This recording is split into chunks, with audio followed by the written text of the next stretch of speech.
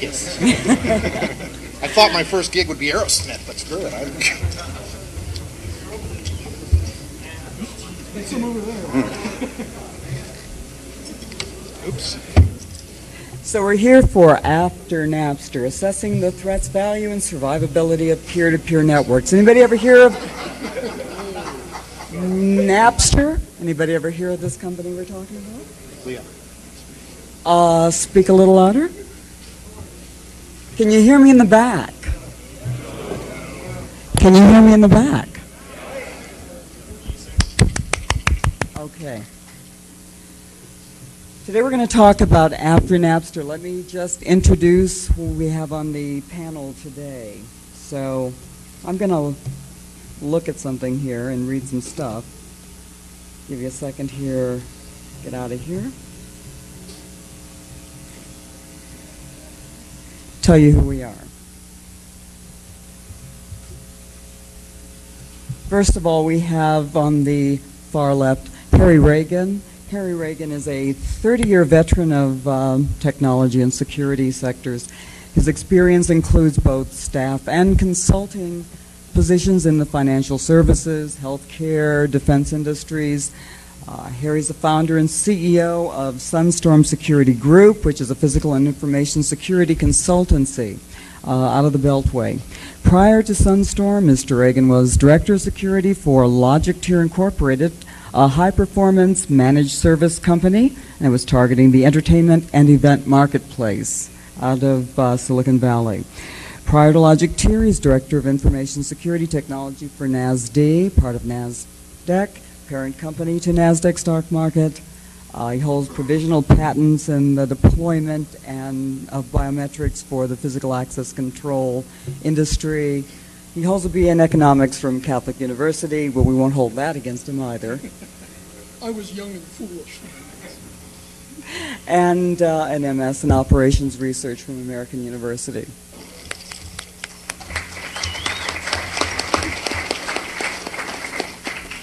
Next to him, we have our filmmaker who holds a Bachelor of Science degree in chemistry from McMaster University. I don't know how he finally ended up in the film world, but there he am. He also is a geek.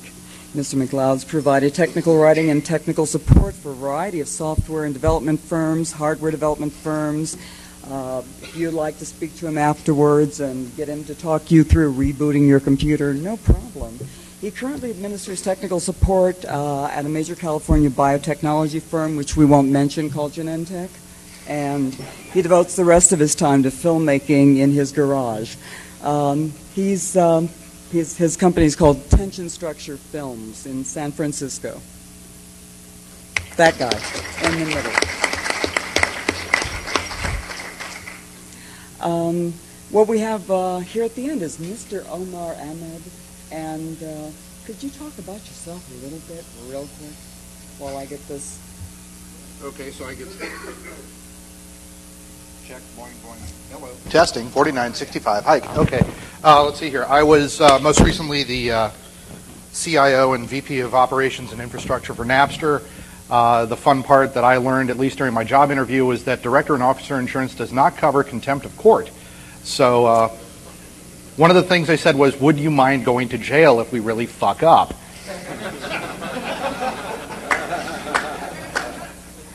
Well, I said, no problem. I kind of like that. The oddest epilogue to that afterward is, yes, I am dating a woman from Judge Patel's office.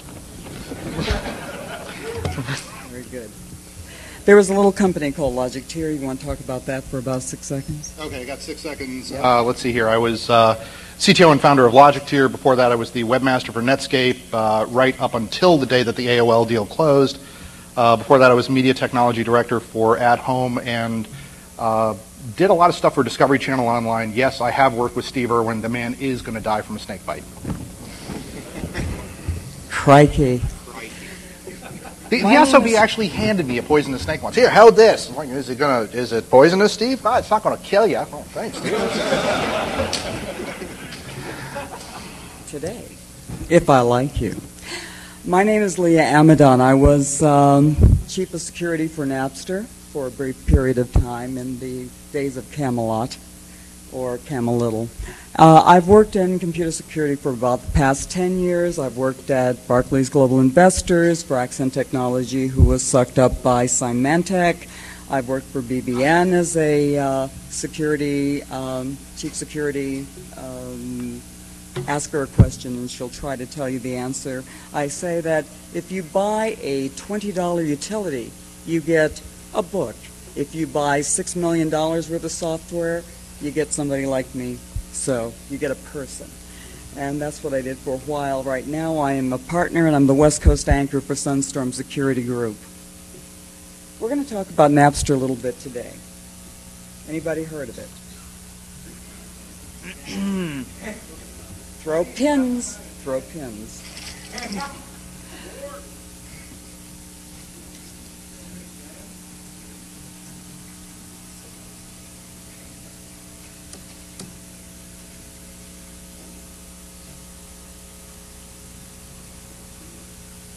Yeah, technology's always been one of my failing points. PowerPoint.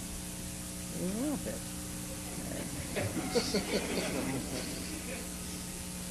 I'd rather dance.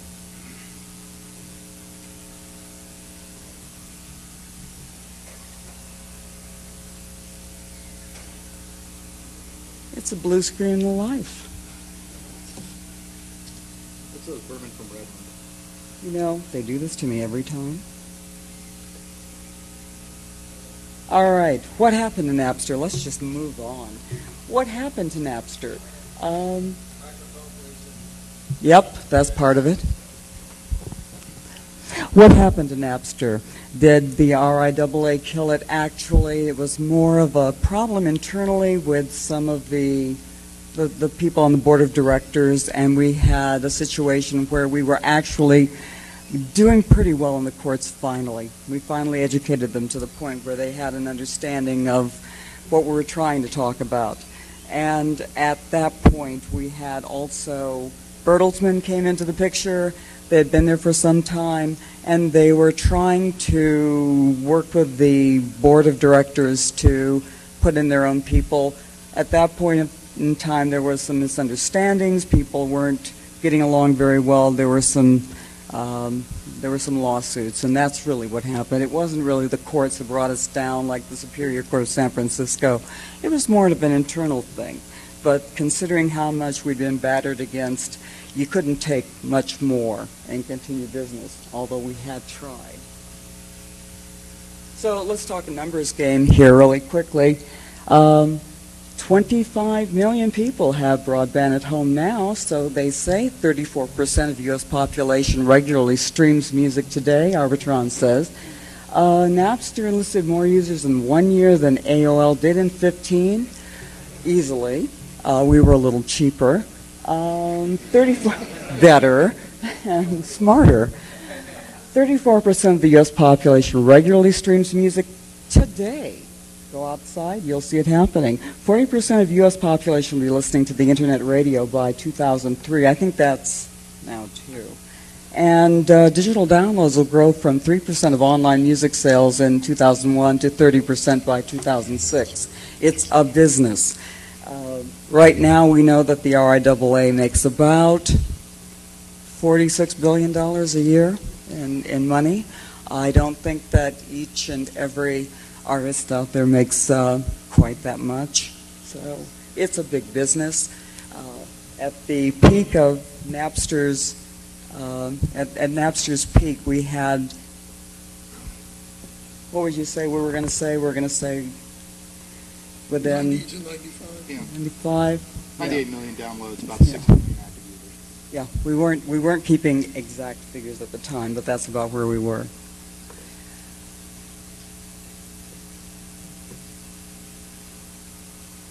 So in the beginning, there were games. There were things out there that people wanted to do online. The global demand for music. We had economic forces that came in. The recording industry saw that there was music there, money there, and they didn't know what to do with it. The RIAA and other interested parties got involved. There was something called the DMCA that came along with copyright law to confuse issues quite a bit. So things started to get a little confusing for a while. Building secure and successful peer-to-peer systems, one of the things, if I build it, will they come? Well, if they come, will I be able to handle them? If I have one great big hunky server, my Cray is overheating and I've got 90 million users online, is that going to work? If I can handle it, will I be arrested? What do you think the answer is today? So right now, what we're saying is let the architecture do the heavy lifting. Peer-to-peer does that for us. If you believe in it and build it right, let it go, and it will probably work itself out in a rather sensible manner. Peer-to-peer, it's radically different from classic architecture. We're going to talk about that a little bit too. So Napster's paradox to the three laws of thermodynamics, we believe are, you can win. There's survivability in peer-to-peer networks. You can break even. Operational complexity is something you can break even on if you're working with peer-to-peer, and you may get out of the game, but the game goes on, and we all know the game's still going on. So the architecture of the second coming of Napster, we went through a lot of fingerprinting for the RIAA, trying to they said that was the problem. They wanted to know that we knew which tune was which, so we pulled everything offline and we started doing fingerprinting. Somehow that still wasn't good enough for them. We had our new subscriber base that we put together in our demo. We were at about 15,000, 20,000 at the end there. And royalties, we were looking to pay. One of the things you hear all the time is that Napster steals music and that kind of thing, but they wouldn't let us pay very easily. So we were always looking to pay, mostly pay the people that did the music, not the RIAA. We were really looking to pay the people that made the music or had other royalty involvement, not necessarily the overseeing group, but we talked to them too. We were certainly in court with them and talked to them on the phone when they were civil to us. So do you want to know a secret? There's a whole lot here that is going to be on the CD-ROM. This is going to be a history of Napster, and this tells you a little bit about it. Because we've got short time right now, I'm going to try and go to our other speakers, but basically a lot of this will be on the CD-ROM. And there's going to be this long history, as you see. And there's going to be Omar, who is history. Not that damned old. All right, let's go ahead and throw up my presentation, wherever that might be. Okay. Are you going to drive? I'm going to drive. Okay. I'm actually going to get off the stage because I tend to wander around a bunch. Yeah, I am in charge of the Mad Scientist Foundation. So, again, the big thing was that I was the one that was actually enjoined by the court orders against Napster, and the whole thing was if we fucked up, I was going to jail. Always a lot of fun. So I had actually a pretty vested interest in making certain, number one, we complied with the laws, number two, that things actually worked appropriately.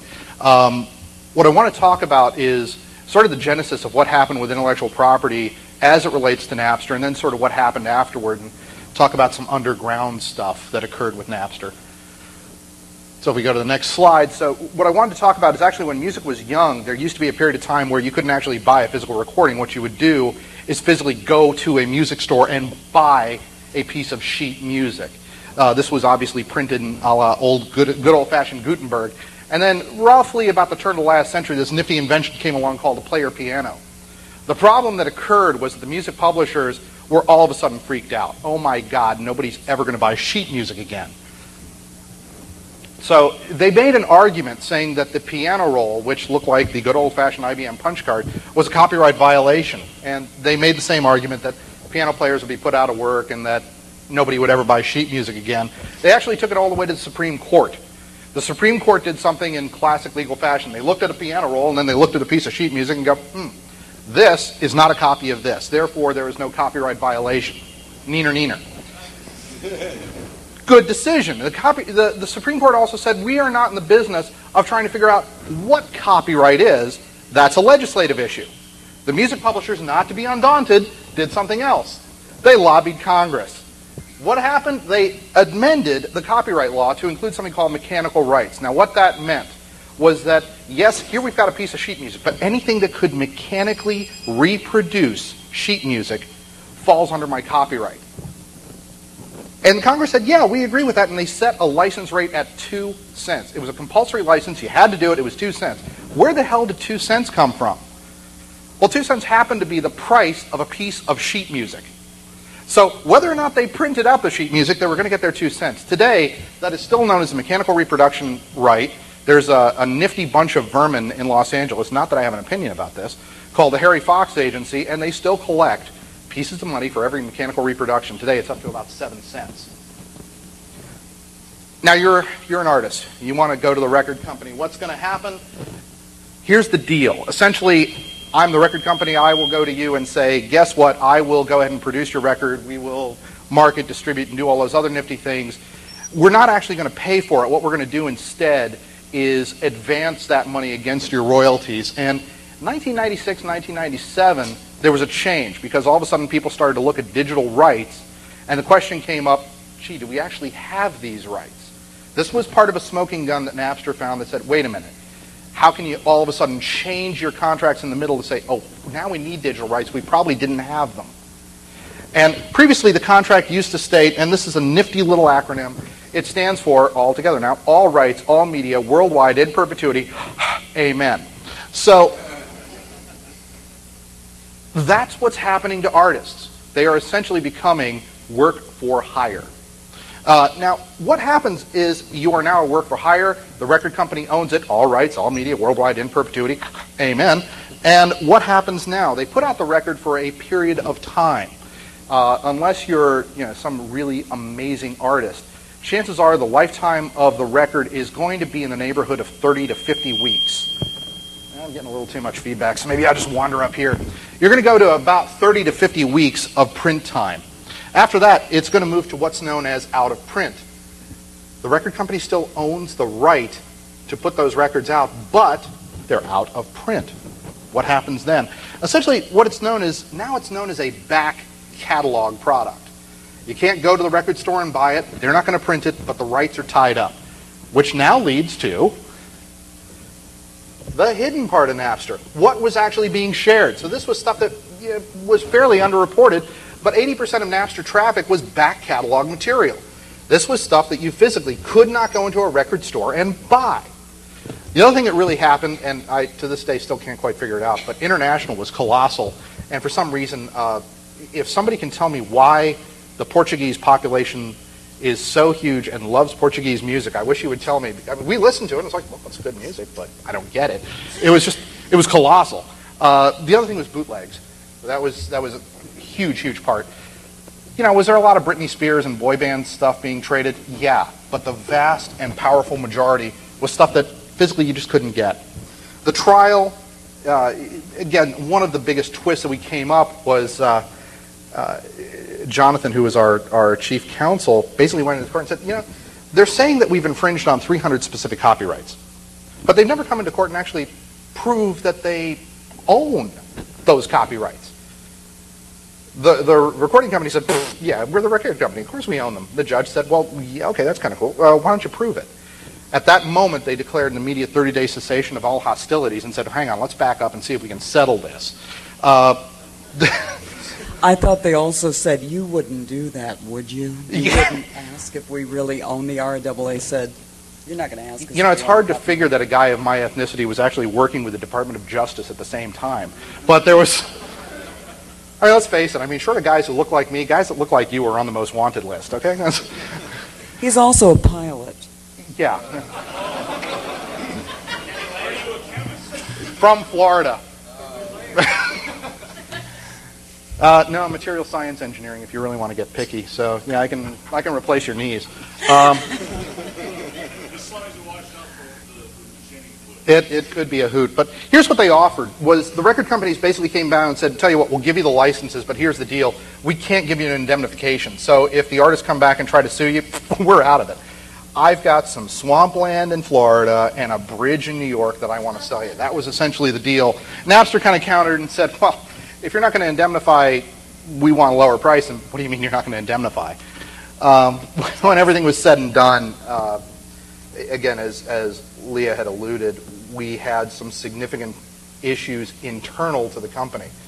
Since I was an officer of the corporation, I'm not quite sure what I can tell you, except that there are several boards of directors that if I ever say I ran into them, it's because I swerved.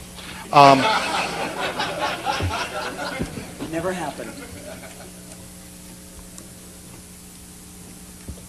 The RIAA is using a particular metric to describe what they call piracy to be. They continue to use the metric of CD sales are down.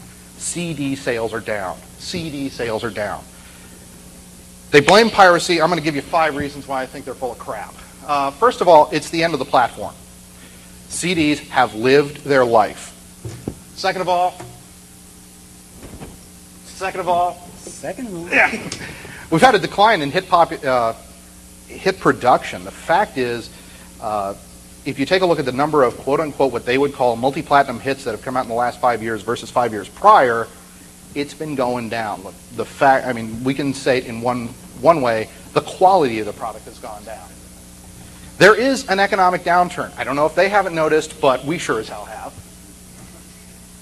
There is sharing, and that is starting to cut, although I would tell you that there are a number of studies that would say the issues of file sharing and what's happening to what they would call piracy is roughly about 30% of the total hit.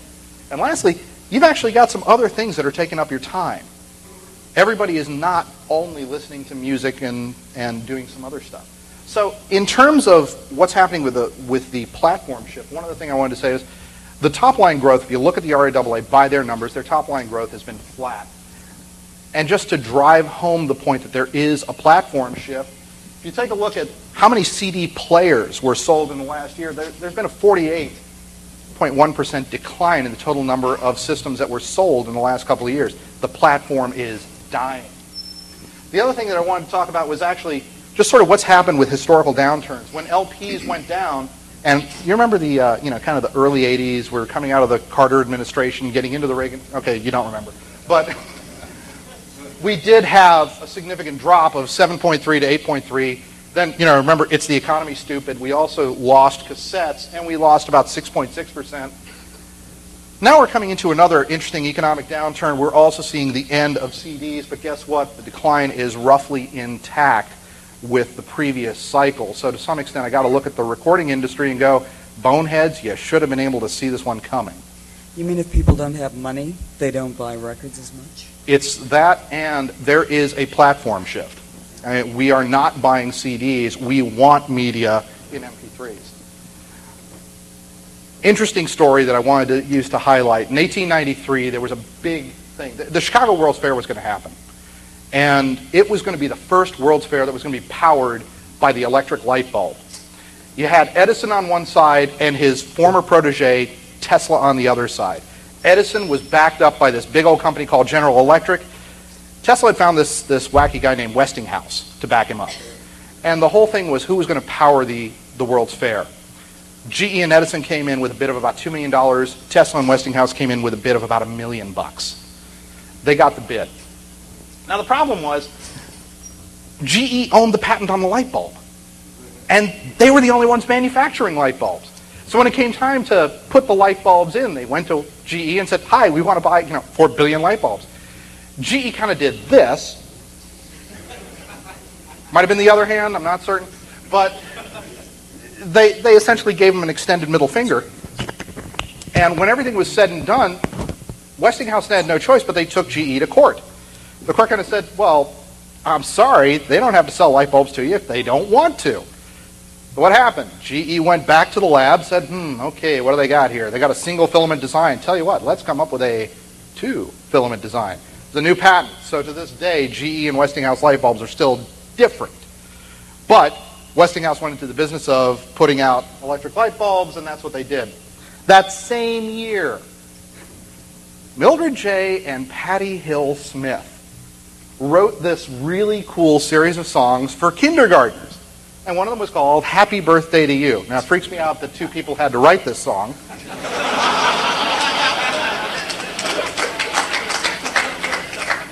Yeah, I think it should be Happy Birthday, Dear. Okay, got it. Yeah, 6 words, and you got to provide number 6. Right? So that's what happened in 1893. Now let's fast forward to today. Guess what? The light bulb is in the public domain.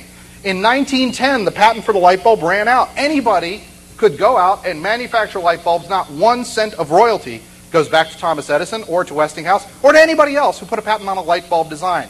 But happy birthday to you is still collecting royalties today and will be at least until 2030. Now, and if there are any feds in the audience... Has anybody got a birthday today? Anybody? Is it your birthday? I mean, here's the deal. What I'd like to say is go find people whose birthday it is today, because I'm virtually certain that this facility is not covered under an ASCAP license.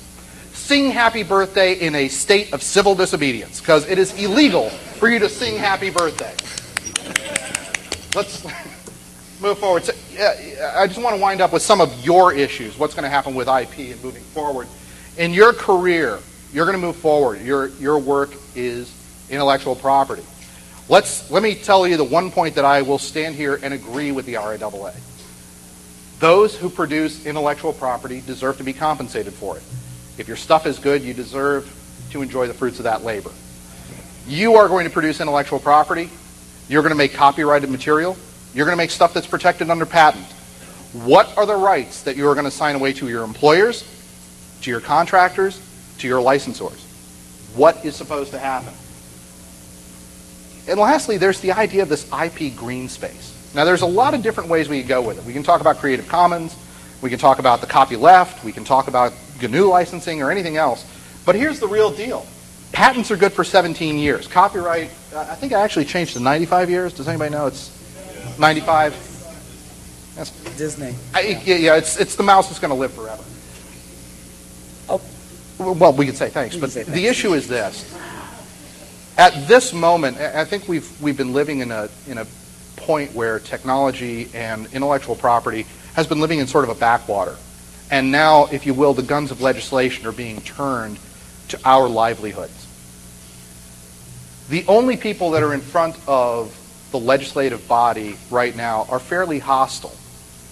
And it's time, at least, if we recognize that our livelihood depends on intellectual property and intellectual property rights, we need to become involved with this. So to that extent, we'll go forward.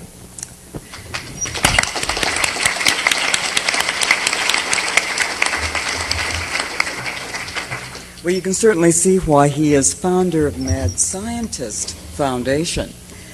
Harry Reagan, who was a special consultant for security to Napster. And I'm going to get your slides up. Come on forward. Actually, rather than sharing the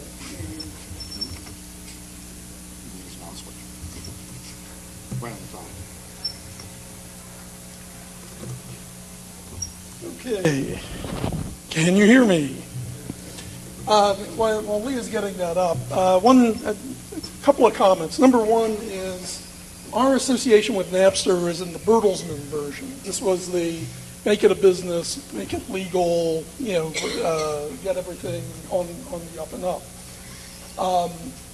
One of the areas that really becomes obvious once you start getting into an application like Napster, the underlying peer-to-peer networking beneath it is on the blue light special here.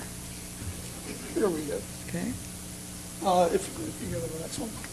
The whole idea behind the internet originally was to share information between willing but potentially anonymous or unknown users.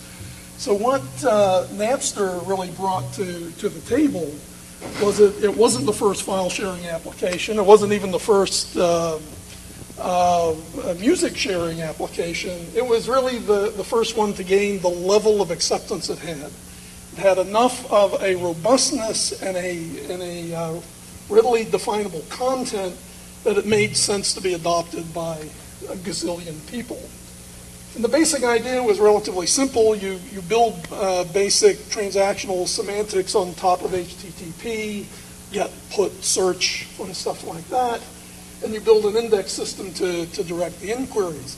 The only real piece of unique intellectual property that Napster brought to the table was this idea of a real-time dynamic directory service. Who's on? What files do they got? How do I have to? What do I have to do to get them? And oh, by the way, if this person drops off, they disappear from the index. So you always knew who was there. That's what made it workable. That's what made it as friendly and easy to use as it was. Specifically, it was targeted at music, but you could really use the same approach to do any kind of files. If it was a file, you could move it. Unfortunately, some of them were protected by copyright. Son of a gun, it worked.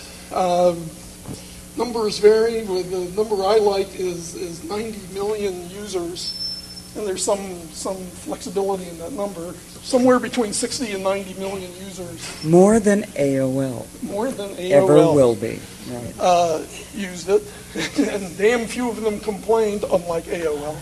That's something else again. But you had two basic issues. One was, because of this directory structure, you have a single point of failure. You can multiply instantiate servers. You can do all sorts of things to create redundancy and whatnot to support the index. But the index is a single point of failure for the whole operation.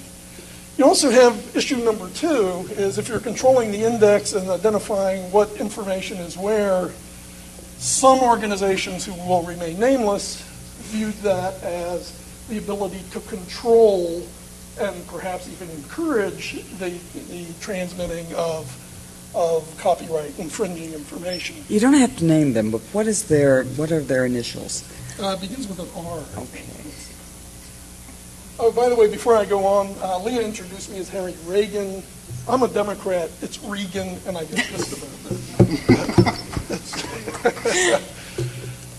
Then along came Nutella. Nutella had a kind of shaky start. It was actually developed by the same people who developed Winamp originally, but eventually adopted a life of its own, and it was targeted at overcoming some of the issues that you had with this directory service. And the biggest single piece that brings to the table is the idea of take the index service out of the server and distribute it to all the clients, so that when you do a search for material, again, it gives you a real-time search, but it's say that 10 times fast, actually asking all of the logged-on clients where different material was and giving you the list back. That gives you the extra little kicker that if somebody comes to you as an information service provider and says, I suspect this user is sharing files with that user, you can say, I can't tell. It doesn't come through me. I just provide the conduit, not control the connection itself, which gave it a leg up legally on Napster. However, the good news is that gives you some degree of anonymity for the users. But is it really anonymous? Is it really private? Does it really protect who the users are? And the answer, frankly, is no. By trade, I do computer forensics. If you look at how the typical file sharing client user installs software, they'll install it with default settings, standard port settings, use the same ISP account forever. This is a forensic analyst's dream come true. Huge bodies of data on a specific port from specific addresses. It's very easy to identify the endpoints. And some organizations want to use that information, and if you know about all the subpoena activities going to ISPs, that's what this is based on. No, I don't work for them. Excuse me. Okay, next slide. Okay, I have to do the legal lecture here. Our attorneys say we have to say this. Unauthorized copying of copyrighted material, is it can be a felony or misdemeanor depending on the value of the materials. We can get into a heated debate. In fact, attorneys are in heated debates as to what the value of a song, a work, who owns it. That varies. Even in an album, it may vary song to song. It may vary from the version of the performance of a song, and even the exact same version but released by two different labels. So who really owns it? The good old Digital Millennium Copyright Act also places the owner on the systems operator, the online systems operator, to do policing for the copyright owners.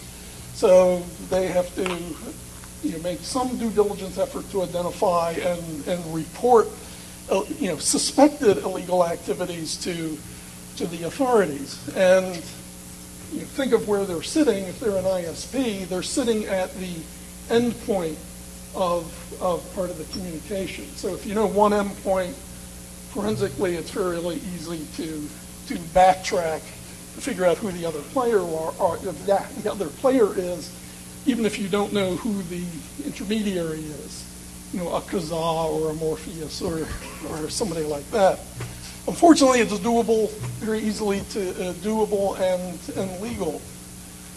But as Omar pointed out, the big problem is humans. There are inconsistencies between the copyright and patent laws, and music in particular as an intellectual property really requires some unique considerations of itself. And the world, according to me, it's human behavior that's the driver behind file sharing.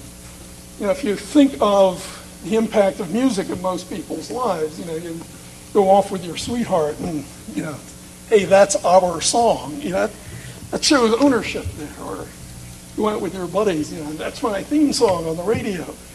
There's a sense of identity, a sense of ownership.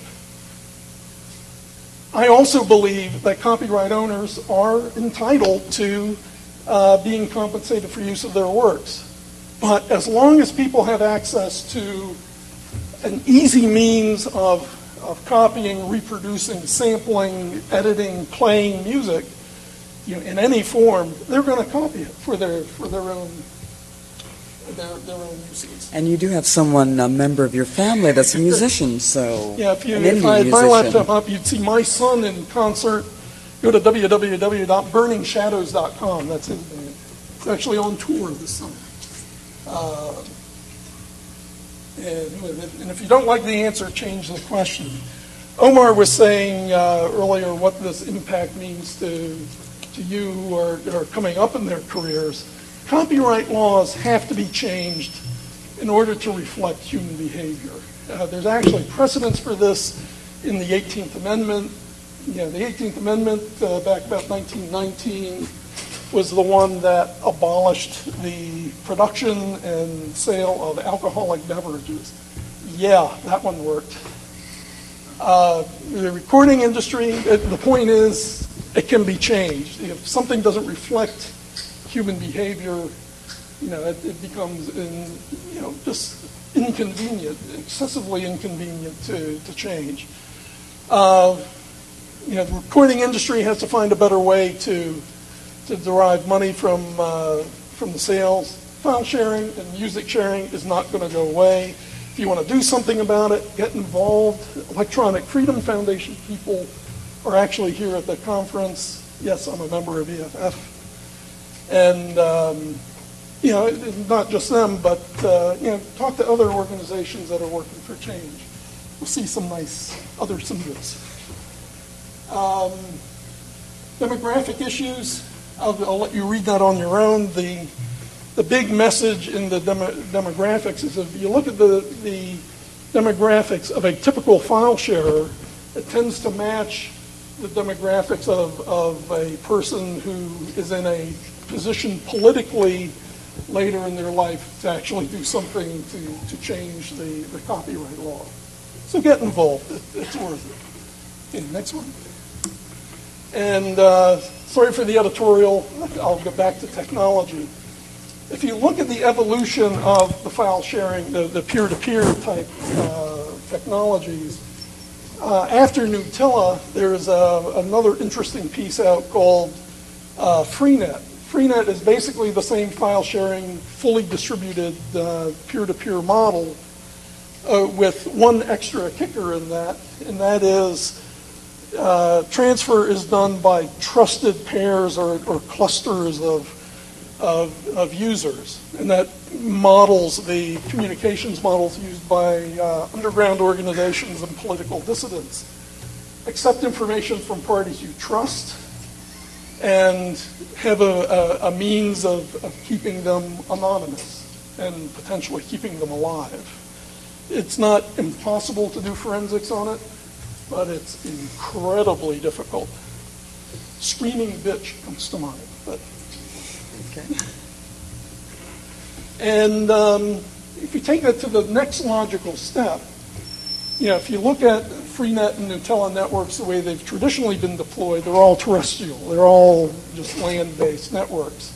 Take that up a step to municipal or state or national level wireless networks, and they can be used for just-in-time delivery information for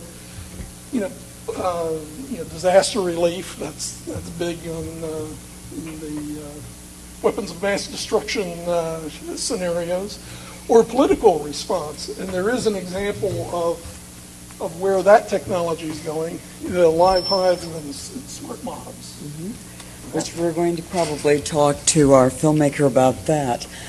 We have a kind of collapsed session here right now, so we're going to give you a URL to go to get the streaming video for LiveHives, the Buzz at the Barricades, which is the movie that David McLeod has put together. And there's a special piece that he's cut out in pre-production just for DEF CON. So Harry will give you the URL to go to find that. Probably push that up there since we can't show it today, within the next day or two. And we'll put something up there also to let you know when it's going to be available. What David did, though, was that he was in San Francisco during the demonstrations against the war in Iraq, and there were rather large demonstrations. There were black bloc groups that broke away, and what they were doing where they were using Smart Mob and LiveHive technologies. One of the young ladies that he's talked to was in a paddy wagon using her PDA, wireless PDA, to talk to people that were out there still on the barricades. One of the things you'll see in the footage that he has is that there were a group that were moving down a street, and there were police there. Of course, they had police on horses, they had police on foot, they had police in motorcycles, they had lots of paddy wagons, they had everything you can imagine. But there were people trying to help pick up things that were knocked over, while if you look at him, go ahead and zero in on the trunks of a couple of police cars. They're pulling out all their riot gear and putting it on. These people closer to us had no idea what was going on because they weren't part of the LiveHive group.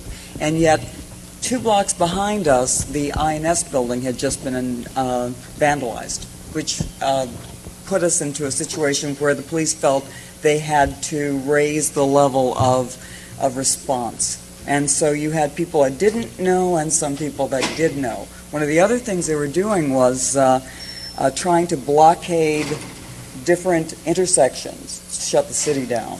And you really needed to know, okay, there are plenty of people over at this corner, everybody go over to that corner. And they were using wireless to do that, plus they were blogging it using, they were using their phones to take pictures of violence or what they felt they wanted to get out there right away. And some of that stuff is in David's movie. Go ahead and speak a little bit to that. Okay, so can you hear me? Okay, so yeah, I apologize. You can come over here if you want. Oh, sure.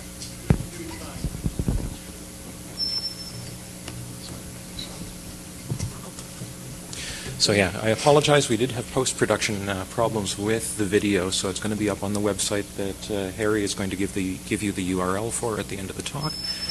But now, pick one.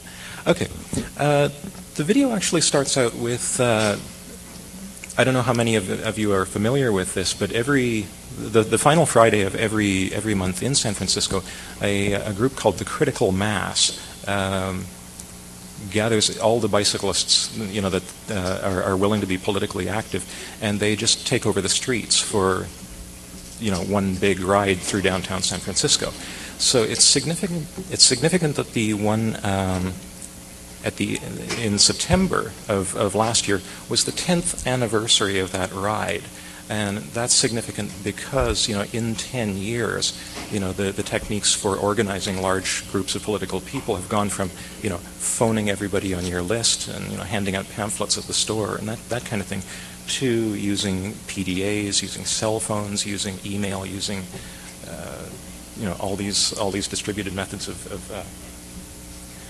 communication. So the effect that has had is that, it makes the basis of communication, the sources of information that are being communicated, that much more distributed. Anybody who wants to start up an organization can use these methods fairly inexpensively to get a group going. And the other effect that has is that communication among everybody in your group is just that much faster, that you can get the word out that, the example was, Can you talk louder? I'm sorry. I'm sorry. So yeah, once everybody has cell phones and PDAs and emails, it's that much easier to organize people for political purposes, and it's that much easier to spread information at a very high speed. The other thing is it reduces your dependence on traditional methods of news gathering, news dissemination, communication. You don't need to be dependent on the phone company or the newspaper or CBS for your news anymore. So, there's a number of effects to that. That you've got many people sharing the same information, same interests, same political motivation, who are all observing the situation at the same time and reporting on it. You can get information on your political movement out that much faster. And the interesting thing that is happening is that. It's interesting to watch how this is working in countries that didn't traditionally have solid telephone networks. A lot of them are now adopting cell phone networks that are much more efficient, much more reliable than the traditional landline methods of communication. Lots of countries in the third world, people just don't even bother getting telephones installed in their house. They just get a cell phone that they carry around all the time. So So yeah, that's having a really great effect on a lot of small countries that didn't normally have a very kind of well-established democracy. People can now talk to each other. So it's global, and also in a group you can just tell somebody, go there now, and the police are over there. So that kind of thing also. And it's small, we're talking globalization, localization, and that distributed thing works pretty good. And at least that's what the movie will show. So that's, I believe, Harry, the correct URL. That's the URL where it will be. Probably Sunday, Monday is when it'll actually be there. Okay, and that's basically what we wanted to come and talk to you about. Does anybody want any DEF CON special? The last of all of the pins that were left from, and the guitar picks that were left from Napster. We have, that's all. That was what was left. They're genuine. eBay is waiting. Does anybody want any of them? Want to throw them out there, guys?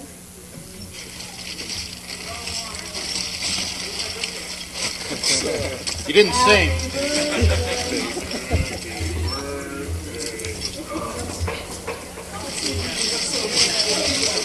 Any musicians?